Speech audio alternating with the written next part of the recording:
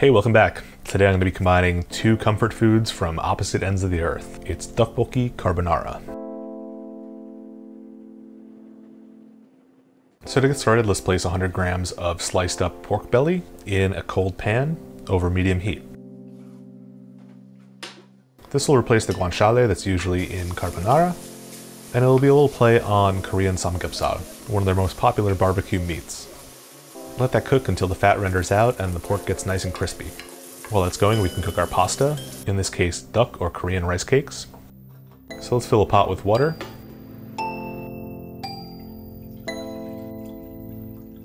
And add one of these anchovy kelp packets. What we want to do is make a dashi or yuksu, which will add a little extra flavor to our duck, and we'll also use some of it later on when we make our sauce. If you don't have these, you could also make a dashi out of kombu and katsuobushi, or dried anchovies and dried shiitake mushrooms.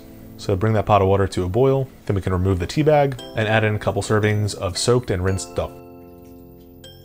This will get rid of some of the excess starch so that our duck is not gummy. And these only take a few minutes to cook, so once they're soft and chewy, strain them out and throw them in with our pork. Toss those guys in the pork fat to get a little bit crisp on them. Now we can work on our sauce. So into a bowl, crack 6 egg yolks.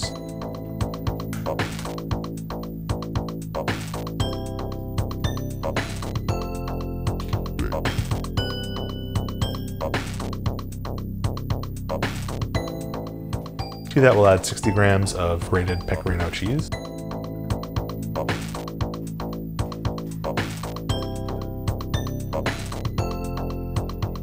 A few cracks of black pepper, and a few pinches of gochugaru or Korean chili flakes. You can use as much or as little as you want here. It's really up to you how spicy you want it. Mix that well, and then we can add in a little bit of our yuksu from before. And now mix this thoroughly until a creamy sauce forms.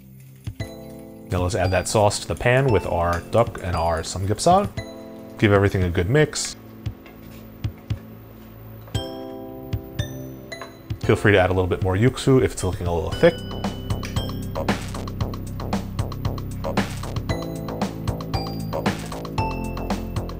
Now we're ready to plate it with a little extra gochugaru and a little extra pecorino.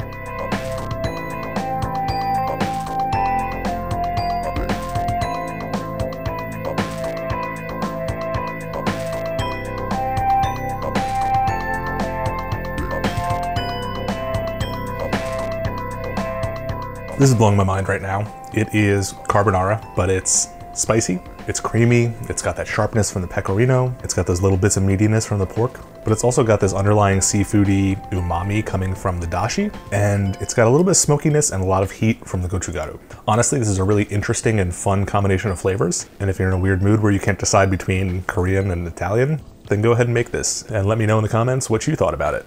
See you next time. Cheers.